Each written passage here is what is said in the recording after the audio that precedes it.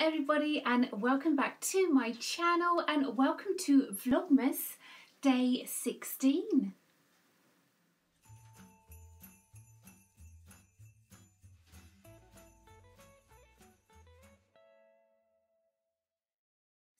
How are you all today? Now, firstly, thank you very much for all your comments on my Walk with Mother episode 3 that we did yesterday. And yes, it was very muddy underfoot, but very enjoyable all the same. I do pass on all of your comments to my mum. Now, the candle that I've just lit is Vanilla French Toast.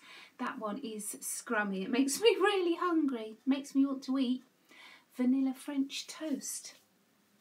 Now, as you can see, my hamper is filling up nicely, and today I'm going to be giving you a tutorial how to sew up a little set of coasters.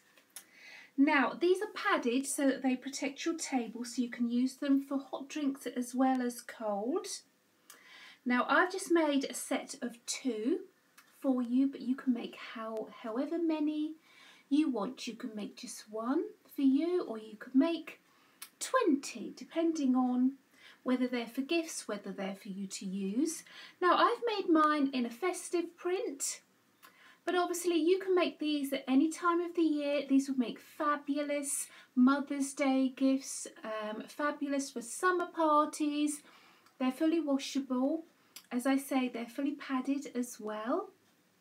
Now, I did use a sewing machine to sew up mine. Now, that's not essential. They're quite a small project. You could hand sew them, and then when I show you how to do the top stitching, you could just do a nice neat running stitch all the way around the edge.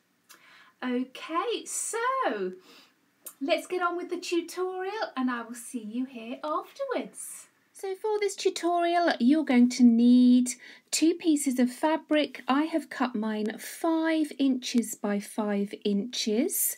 Now, you can use different fabrics or the same. It's entirely up to you. On one piece of fabric on the back, I have already ironed on some fusible fleece. Now, I've just used a scrap piece of that I had left over. You could use a piece of felt or a piece of thicker fabric. The idea is that these mats will protect your table, so you do need something inside. So I just recommend this fusible fleece. You are going to need either some clips or some pins, whichever you prefer. You're going to need some scissors and some sewing thread. Now, I'm going to sew these up on my sewing machine, but it's quite a small project, so you could do this by hand. So here we go. All you need to do to start with is place right sides of the fabric together. Okay, and then you can either pin these in place or use your clips. I'm just going to put a pin in each corner. Okay, one more, and then you are going to sew like this. So you're going to sew 1/4 inch seam allowance all the way around. Okay, but on one of these sides, you're going to leave a turning gap, say about 1 to 1.5 inches. Okay, so I'm going to start here, go around, and then finish leaving a turning gap.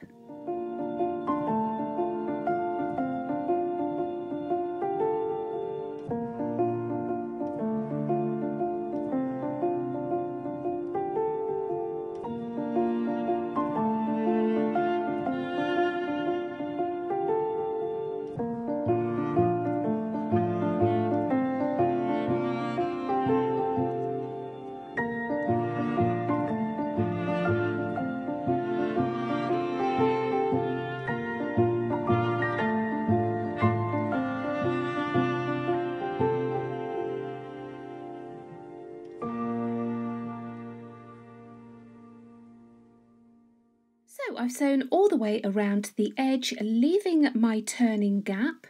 Now I want to reduce any bulk that's in the corners, so I'm just going to cut those off. Just be careful not to cut your stitches.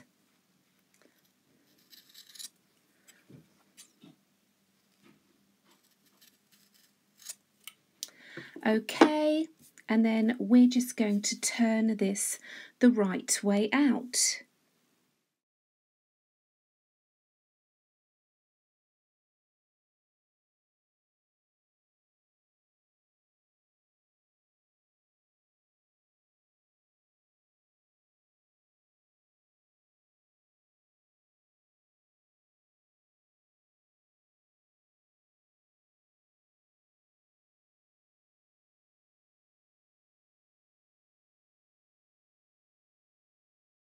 So I've just popped out my corners using a pen without the nib out. You could use a crochet hook or a knitting needle or anything that's not too sharp. Don't use your scissors because you may go through. Now when you're happy, what I'm going to do is pull this side taut where our opening is, and that should automatically close. But what we're going to do first of all is we're going to take this to our ironing board and just give it a quick press, and then we're just going to top stitch around the outside. So the idea of doing this top stitching is not only does it make it look quite professional, but it closes up that opening as well. So you need to do an allowance of about 1/8 of an inch.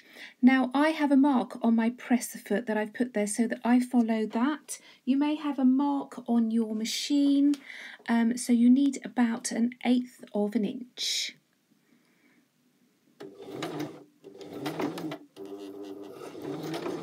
So I always go back a few stitches before I start all the way round, and then just try and keep the stitching as neat as you possibly can.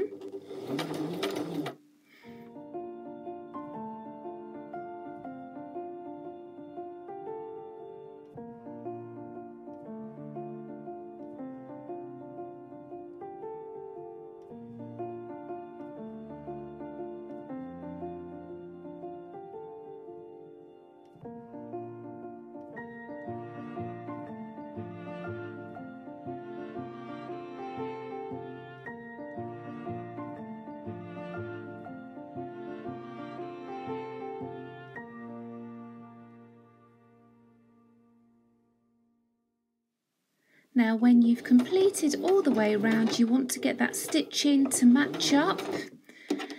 Go back a couple, forward, and then that's knotted off nicely. So there you have it. I have sewn all the way around. What you need to do is just check where your turning gap was. I think mine was here. That is all in case, which mine is. I have given this another press. Now I've made a pair of these and I'm going to give these as a gift. So I'm going to tie mine up with a ribbon. Now you can make these in sets of 2, sets of 4, sets of 6. You can go mad and make loads of them. You can just make one single one for you to put your coffee on. It's entirely up to you. So there you go, not difficult at all, are they? So, and as I've used 2 different fabrics, I can have them either way, mix them up a little bit. So you could also use this tutorial if you're going to do different shapes. You could do longer ones and make them into padded bookmarks, maybe as gifts. Now, as I said in the tutorial, I am going to tie mine together, pop them in the hamper, and then they are going to a couple for a gift for Christmas. Now, I hope you enjoyed that tutorial. I do hope you have a lovely rest of the day, whatever it is that you're doing. Do leave some comments down below. I do really appreciate it. Subscribe, like this video, and I will see you here tomorrow for day 17. Bye-bye.